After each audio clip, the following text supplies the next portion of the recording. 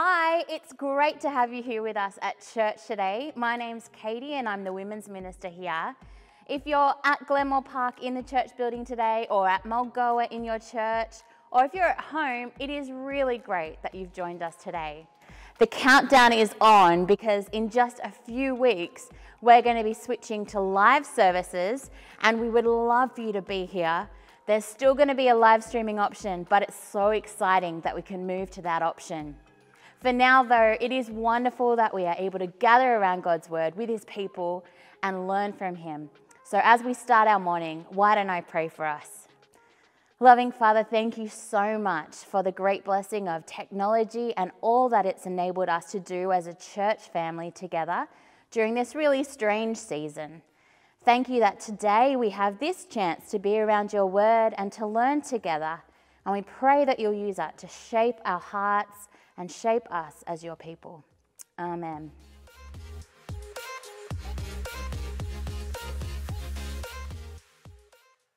An important part of coming before God in prayer is confession. Coming to God not confident in our own goodness, because we know we could never be good enough, but instead confident in the forgiveness offered to us in Jesus Christ. So would you join me in bringing all our faults and failures before our loving, merciful Father, and pray this prayer of confession together, friends. Almighty God, our Heavenly Father, we have gone our own way, not loving you as we ought, nor loving our neighbour as ourselves. We have sinned against you in thought, word, and deed, and in what we have failed to do. We deserve your condemnation. Father, forgive us. Help us to love you and our neighbour, and to live for your honour and glory. Through Jesus Christ our Lord. Amen.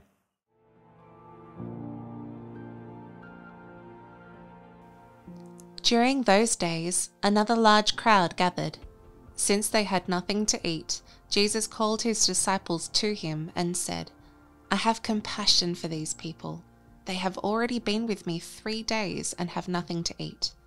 If I send them home hungry, they will collapse on the way because some of them have come a long distance."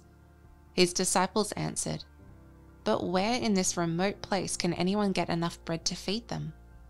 "How many loaves do you have?" Jesus asked. 7, they replied. He told the crowd to sit down on the ground. When he had taken the 7 loaves and given thanks, he broke them and gave them to his disciples to distribute to the people, and they did so. They had a few small fish as well. He gave thanks for them also and told the disciples to distribute them. The people ate and were satisfied. Afterward, the disciples picked up 7 basketfuls of broken pieces that were left over. About 4,000 were present. After he had sent them away, he got into the boat with his disciples and went to the region of Dalmanutha.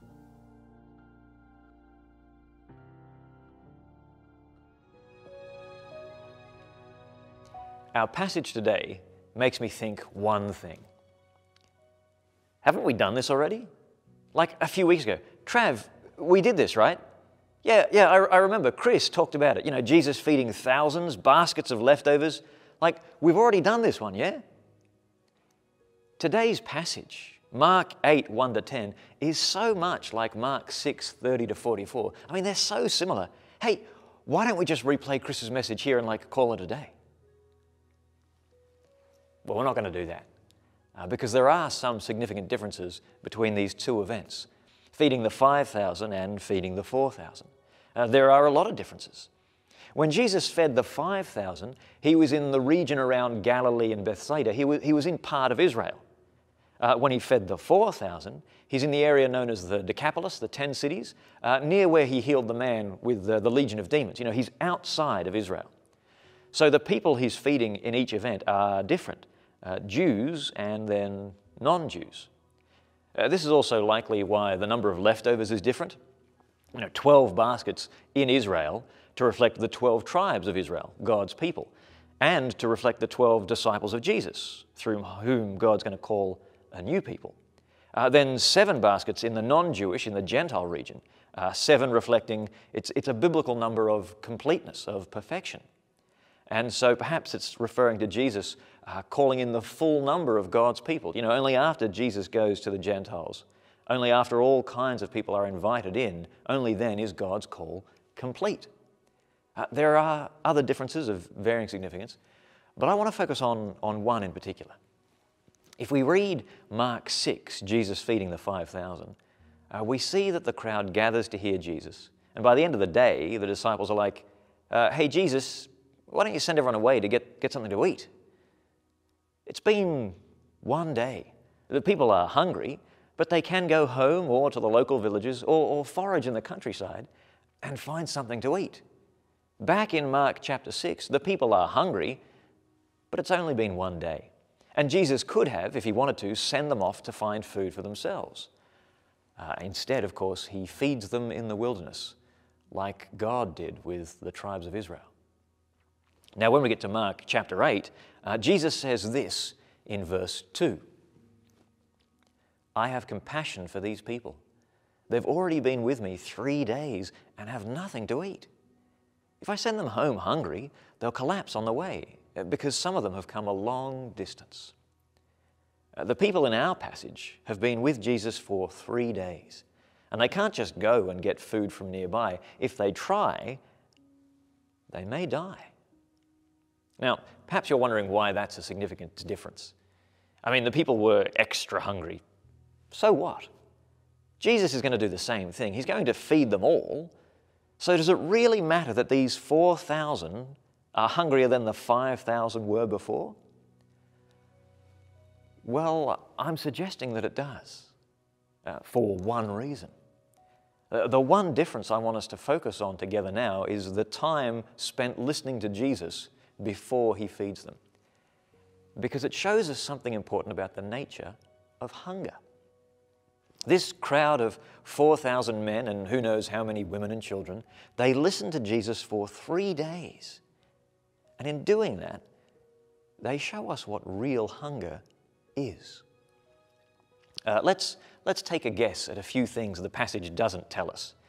Now, maybe this crowd, when they first came to hear Jesus, maybe they brought some food with them, some morning tea, a little snack lunch, maybe. Let's also assume, all right, that Jesus didn't talk for 72 hours straight. Like he wasn't literally teaching the crowd for 3 whole days. Instead, let's say that Jesus would spend the day teaching them, from dawn till dusk. As long as the sun was up, Jesus was teaching. Now, maybe he took some breaks for drinks, but let's say Jesus spent hours and hours talking to these people about God, the nature of his kingdom, and how God's people are to live. What we're seeing in our passage today is the first 3-day Christian conference. You arrive at the venue and you hear from the speaker. Then when you break for the evening, you talk to the people that you came with about all that was said that day before going to sleep, then waking up for another day of teaching and discussion. The things being said from the front by Jesus and the discussions you're having each night are so encouraging, so unlike what you normally think during the day-to-day of life. See, Jesus talks about God not as some distant theoretical entity or as some sort of dusty old tradition or as a grim-faced lawgiver. No. When Jesus talks about God, it's as if he knows him. It's as if Jesus has met God and spoken to him. It's like God is someone you can know, and Jesus makes God sound like the kind of person you'd want to know. He is loving and gracious. He cares for the poor in spirit. God comforts those who mourn. God fills those who are hungry for righteousness. And before you know it, it's day 3.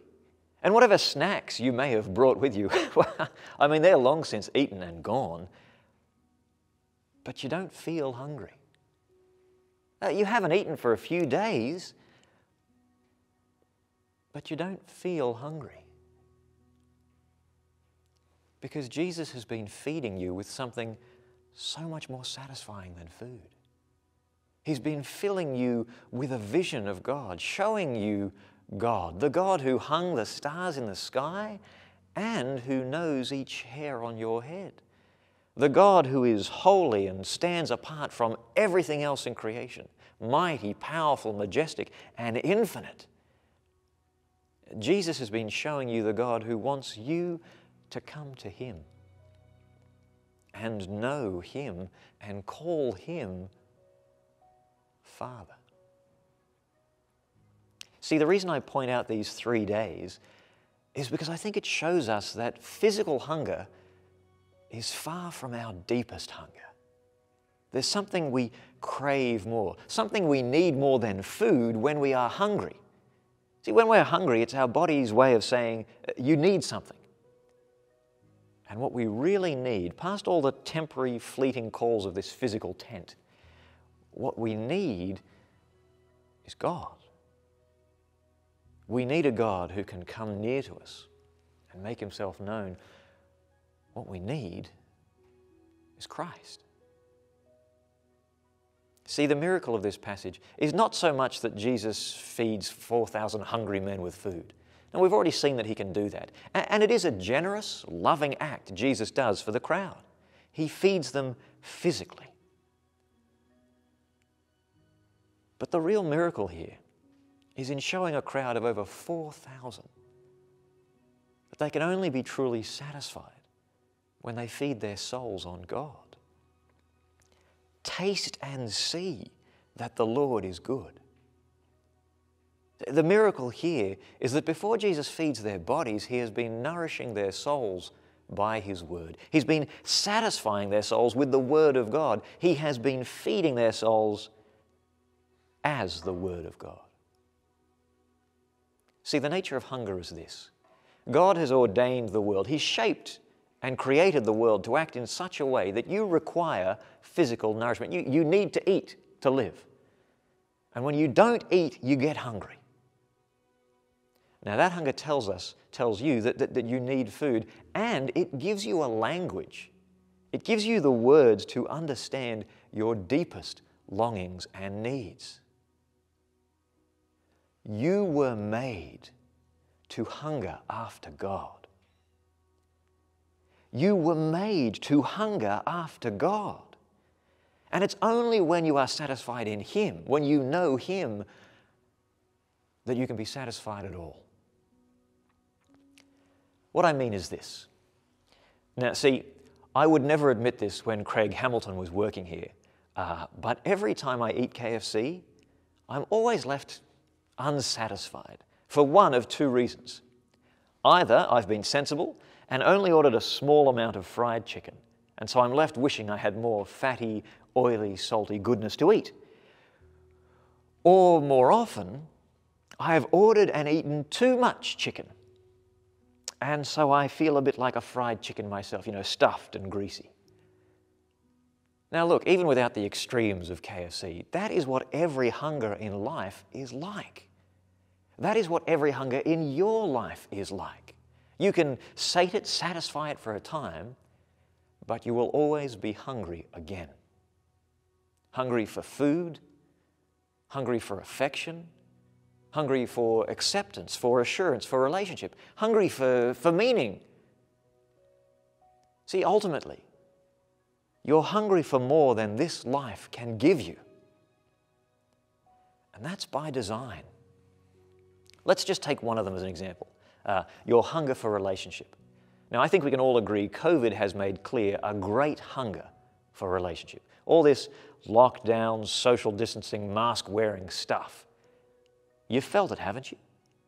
That desire for contact with others? Don't you miss shaking hands with a friend? Giving someone that you're not related to a hug? Don't you miss being able to lick a stranger's face? Maybe not that one. But you miss relationships, don't you? COVID has shown us how we hunger for relationships. True, deep, vulnerable, comforting relationships. We're hungry for relationships where you can be safe and not be afraid to be let down. Now, COVID hasn't made this hunger, it's sharpened this hunger. We see it like never before. And let me tell you, this hunger can never be fully satisfied by friends, family, husbands, wives, girlfriends, boyfriends, children, none of it.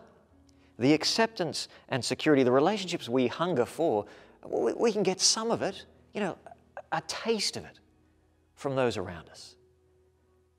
But our hunger for relationship can never be fully satisfied because the friends we have, they do let us down. The family we're a part of, look, they're just as hungry as we are. They won't always accept us with open arms because, well, they're just human like us. And even the very best relationships end in death.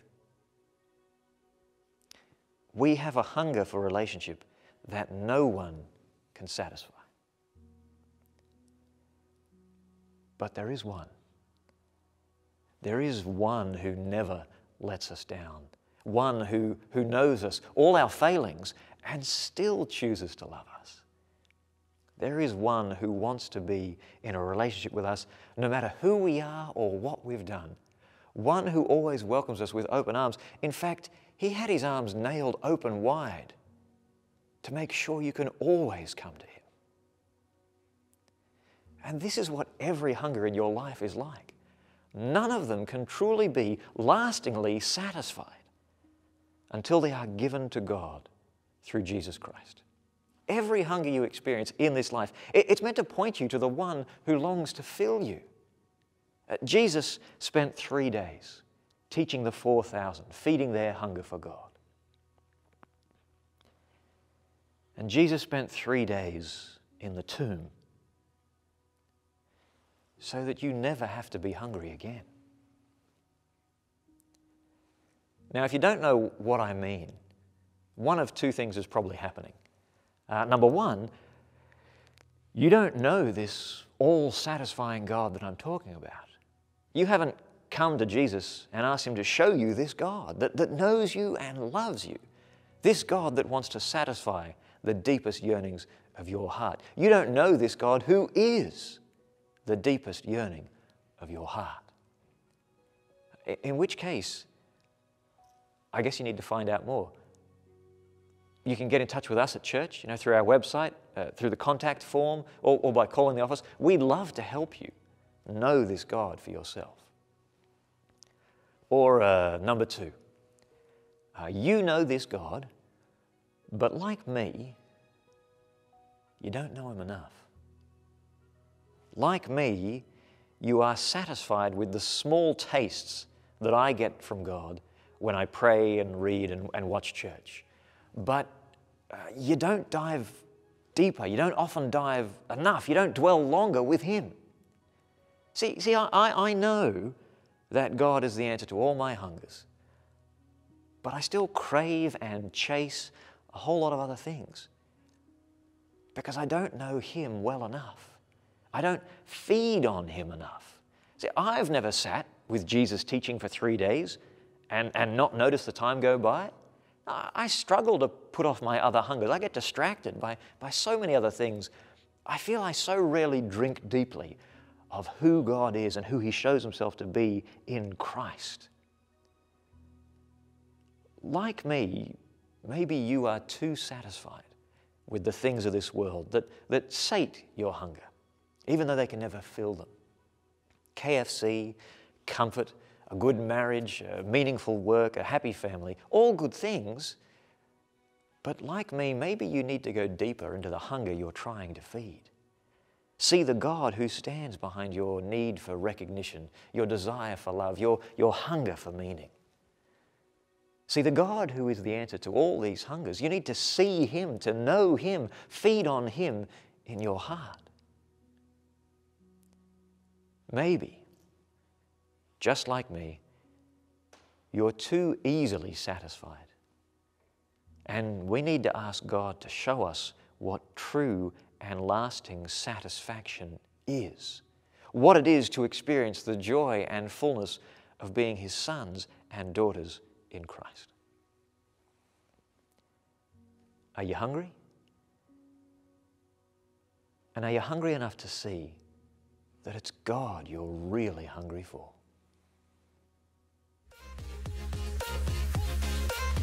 Well, maybe you've been listening to John just then and you've heard a really amazing challenge for us to be fed by God and His Word and to be completely satisfied in Him. Maybe for you, your first step then is chatting to a staff member about joining a Connect group so that you can regularly be gathering with other people around His Word and fueling each other on as you keep tapping into that amazing gift which satisfies you. Maybe you're feeling like you're a bit newer to things here, and so you'd really love some help. Why don't you chat to a staff member too, and chat to them about doing a course to help you dig into God's Word and to keep being satisfied by Him. Why don't we all take the chance as well to turn to the person next to us and just check in with them and ask them, how are you going at being satisfied by God? It's a great chance for us to share how we're going in our journey and the ways that we can be prayerfully encouraging and supporting each other as we do this Christian life together. Well, I'm going to wrap up here so that you can turn to that person and do that exactly now. But we really hope that you can join us next week as well to continue doing life together. Thanks.